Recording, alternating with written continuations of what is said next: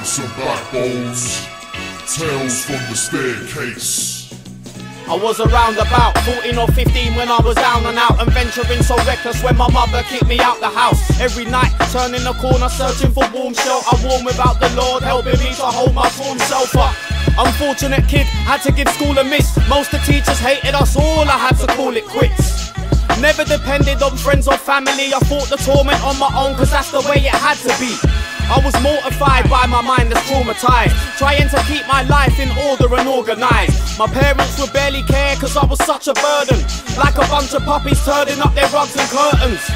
Trapped in a maze where faith is non-existent, with people sinking in shame, facing their contradictions. In the street discreet, rolling up the sticky green, swimming in shit knee deep to get some peas by any means.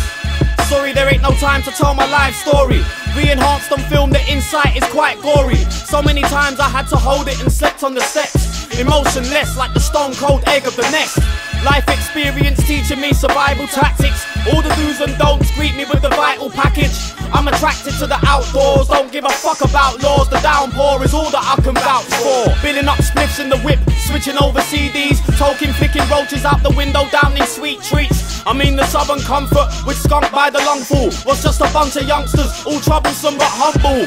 Proudly pissing on the ground and living foul, getting cuts from odd jobs, never big enough amounts. Scowling down on the public with a power frown for shit I didn't give a fuck about when I was down and out.